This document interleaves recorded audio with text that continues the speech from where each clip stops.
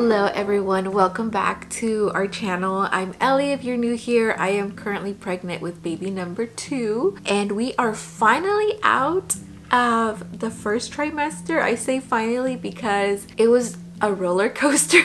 But at the same time, I cannot believe that I am already in my second trimester. Like, time is flying so fast. So welcome to my first trimester recap video. I did put a poll on my Instagram asking if you guys wanted to be a part of this video and ask any questions about the first trimester, and you guys did. So I will definitely be including them. A lot of them, I feel like I'm gonna be answering them already. So right before I answer, I will put your question and then we'll answer them as we go. But yeah, let's get started. I hope this is not too long of a video, but there was just so much that happened the first 3 months. So I'm gonna get started with a question. When you found out you were having a second baby, were you scared or nervous? Honestly, you guys saw my reaction whenever I found out I was pregnant. I did record it. I will put it up here. At the moment, I was so excited. I love being a mom. The fact that I was carrying a second child, it was pure excitement right at the beginning of it. And then I do feel like I did go through a nervous stage because I guess once all the excitement started kind of sinking in, everything started becoming more real. I guess reality hit me and I was like, oh my goodness, we're having a second child. We weren't fully prepared for a second child. I know you're never really ready for anything like that, but there was just certain things that we wanted to kind of check off of our list before we had a second child. Like, for example, we knew we needed a bigger vehicle. We knew we were going to need insurance. We knew we were going to maybe even need a new house. Ideally, we would like for the kids to have their own room. So there was a couple of things that we wanted to get done first before we started planning our second baby. So yeah, that was our sweet surprise. Another question, do you feel the same or different from your first pregnancy? I would say for the most part, it does feel different. Very common stuff like morning sickness, cravings, things like that. Those things didn't really happen to me with Mateo. So yes, that definitely did happen to me this time around, and I'm gonna go more in detail with them. So I wanted to start off with some of my weird symptoms that I got that I guess I wasn't really expecting, or I haven't really heard of much with other pregnancies. But one of the things was that my body was itchy everywhere, like in my arms, my legs, my hands, my face. Like every part of my body just felt so itchy. I feel like I might have been missing a vitamin, or it could have just been obviously the hormone changes in my skin that was making me itchy. I did suffer with dry skin as well, so I guess that kind of goes hand in hand with why I was so itchy all the time. I've never really heard of that happening to people. That definitely didn't happen to me the first time around, so I put that under my weird symptoms where my entire body was just itchy. I did experience vivid dreams again. This did happen the first time around, but I put it under weird symptoms because they were like very disturbing dreams. Last time they were a little bit more happy, they were very uplifting. This time were very weird, nasty, creepy, vivid dreams. Another weird symptom that I got was I kept smelling nail polish remover everywhere. Like, I would be doing random things, that smell kept coming back to me. I realized it was me whenever I would go outside of my house, or I would go to other people's houses, or just outside in general, and I could still smell it. That's whenever I'm like, oh, okay, it's nothing real, it's just my hormones messing with me. So I thought that was strange. If you guys watched my pregnancy symptoms that I was getting before I took a pregnancy test that I would put up here as well, I did mention that my vision got blurry. That actually came back throughout my first trimester. It kind of just went back and forth where I would wake up with blurry vision and then it'll go away and then it'll come back and then it'll go away.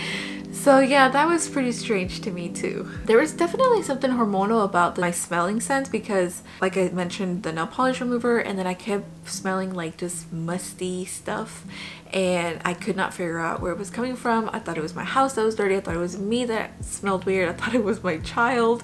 I kept taking showers. I kept giving him baths. I kept cleaning over and over and over because I wanted that smell to go away. I felt a little uncomfortable being around people because I'm like, oh my gosh, I stink. Like, I don't want them to smell me. I would ask Alex, do I smell bad? And he would always get really close to me. He would get really close to my hair and he'd be like, no, you don't. I'm in my second trimester and that kind of has not gone away. Everything stinks. On a more positive note, food tasted so much better. I would eat like a common biscuit or just a cookie or something and everything tasted amazing. My taste buds were just shining and they were just giving me the best flavors. Somebody asked, what were your biggest cravings? My biggest cravings were spicy food. I wanted to experience being spiced up so badly. Like, I wanted my cheeks to burn. I wanted to sweat while eating the spicy food. I don't know why, but I would crave spicy food so much. It was probably not healthy. Mustard, which is weird because not that I don't like mustard, but it's usually something I prefer not to have. Like if I'm ordering a sandwich or something, I usually ask no mustard please, and mustard was one of the things that I wanted so badly. I just wanted mustard on everything. Mustard tasted great.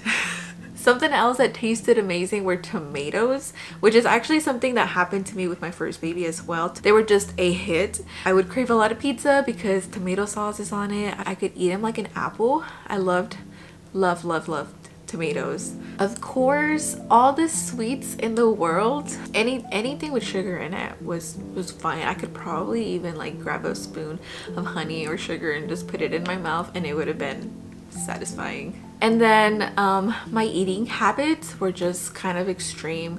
I felt like I was eating every 10 minutes. I put no joke. I'm eating every 10 minutes. I've ate so many mangoes today, bags of chips, gorditas. I had my 3 meals of the day and I'm already thinking of what I'm going to eat next. Somebody help me. I want to stop eating because I just ate, but I'm so hungry. And if I don't eat, I feel like I get sick and nauseous. Yep, I definitely was an eater. I definitely gained a lot of weight, especially on my face. Another question, did you have an extreme pregnancy moment, like with food? You guys are very curious about food. Yes, I did. Actually, I was already gonna tell you guys about this.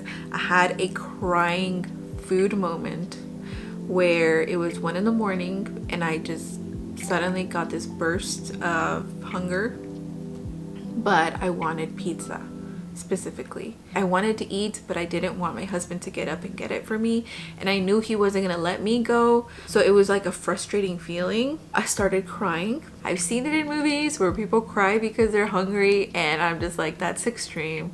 But now I get it. And I feel so silly saying it out loud because I'm like, I can't believe that happened to me. And I can't believe I let it overpower me. Question, what made you gag?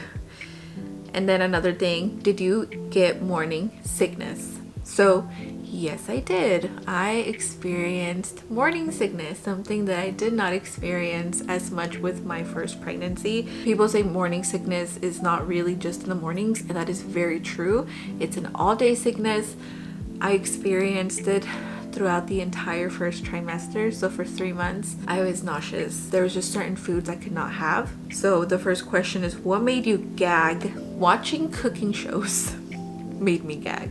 I had to unfollow anything related to cooking, even baby food. I follow a lot of pages with like baby food ideas and I couldn't even watch the baby food. That was sad. Something else that made me gag, I promise I'm not making this up, but the one thing that made me gag, even by just thinking about it, were salads and cucumbers.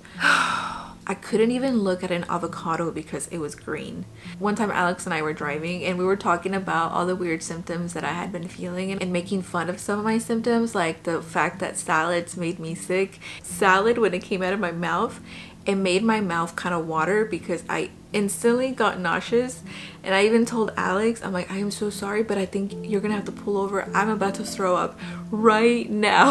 I rolled the window down and I just kind of let the wind hit my face.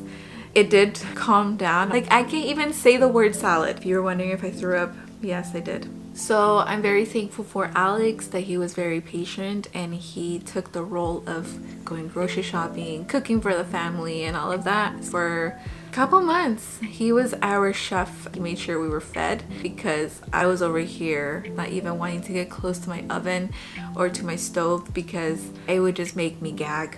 I was also extremely tired all the time. I know that's really common, but it was very real. I would lay down, close my eyes, and instantly fall asleep. I was just so tired all the time. I also got a lot of acne in my face, bloated and cramping. Kind of went through the whole first trimester. People would tell me I am showing a lot faster this time around, and I'm like, is it that or is it just because I'm very bloated? One of my friends went out of town and came back and she saw me and told me I look thinner. She's like, how is it possible to look thinner while being pregnant? And I was like, I think I was just really bloated. Something else that I experienced was having to pee with urgency in the middle of the night. I wake up around 2 in the morning, then I wake up around 5 in the morning again. It's usually around the same time that my body wakes me up with urgency to go to the bathroom. Something else is that I do pee on myself.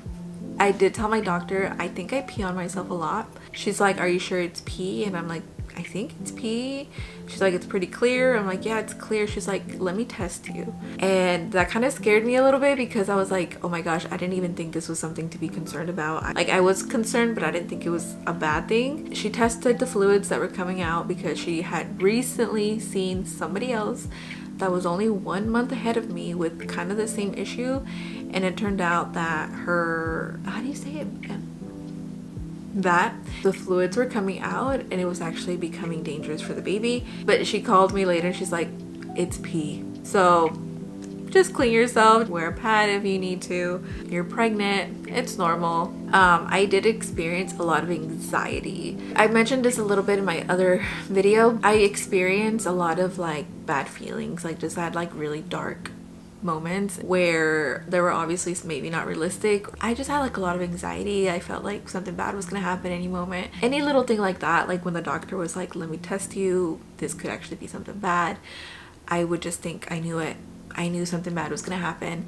But thankfully, and we're obviously not done with this pregnancy yet, so I pray every day that this baby is healthy, that everything goes fine, that you know, that we can work through anything that does come across our paths. Yeah, it's a roller coaster. It's a lot of excitement, it's a lot of happiness, but at the same time, sometimes you can't help but to remember all the negative things as well. But either way, I'm very grateful to experience another pregnancy, and I feel very blessed to be pregnant again. Last two things that I wrote down before my second trimester started. I started actually getting full faster, but I was also hungry faster as well. I couldn't really eat a lot at once. And then also, I am a hairy human again. This did happen to me with my first child. I became a very hairy human. I know now that it all goes away once you give birth. Whenever I was postpartum and I already had my baby, all the extra hair just fell off. It's not a forever thing, so I'm not even worried about it anymore. I know it's not gonna be there forever and I can become normal again one day. There was a couple more questions that I did not get to answer, so I did want to include them here at the end. Somebody asked, does Mateo understand you're pregnant? I feel like he doesn't. Definitely tried to kind of tell him like there's a baby in my belly. My mom even got him like a tiny little doll, introducing him to what a baby looks like. telling him there's a baby inside of mom, things like that, and I don't think he really gets it. I even ask him, where's the baby? And I'll point at my belly and I'll make him touch my belly and he'll point at himself like this part of my body must be called baby. Yeah, I don't think he understands there's an actual human inside of me. He will forever just remember having a buddy all his life. This is an interesting one. Do you love your husband more or less? I think I know what they mean with this question. Definitely, like whenever I first got pregnant with our first baby, I saw my husband so different. Like, I love you so much more because we share this together now. My bond with him really did get stronger. He meant so much more to me, but I did not want him near me. With this baby, however, I was not really affected. I'm very glad that we can still share our intimate bonds as well. What do you think you're having? So I actually do know the gender right now, but from the very beginning, just because it was different, I was experiencing morning sickness, I was experiencing more cravings, I immediately kind of thought, I think I'm having a little girl. I know every pregnancy is different, but I don't know, I just had this feeling I was having a little girl. My gender reveal video is up already, so you guys probably already know. But yes, I am having a baby girl and I am very excited and we're very grateful. I know a lot of these symptoms might sound like I'm complaining because some of them are not very fun. Even whenever I would be over the toilet throwing up, I felt very grateful that I was feeling that and that I had a little life inside of me and I didn't wish it away. Even if I have to go through this for the rest of my pregnancy, I'm willing to do it for this baby. Okay, why am I getting emotional? Emotional. I am very, very emotional and Alex makes fun of me for it. I cry in the most random moments for the most random things and I can't even be mad at him for laughing because I just want to laugh at myself too because I can't believe I'm crying for that tiny little thing. How long is this video going to be? I don't know. Hopefully it's not crazy long, but I hope you guys enjoyed watching it and just kind of hearing what I went through the first 3 months. Whenever I'm done with my second trimester, I will make sure to keep you guys posted of how I feel, if things are the same, things are different. Thank you guys for following along. Feel free to watch more of the videos. If you are new here, welcome. Subscribe to the family, like this video if you guys like watching stuff like this. I'm really looking forward to sharing more of my pregnancy journey. I treat this journey like if it was going to be my last, so I'm really trying to soak in all the moments and not wanting to wish any of it away. I hope I get to document a lot of it and share it, of course, with you all and have something to look back at whenever I'm older, this baby's older. It's all about all the sweet memories. I hope you're all doing well and I'll see you all in my next video. Bye.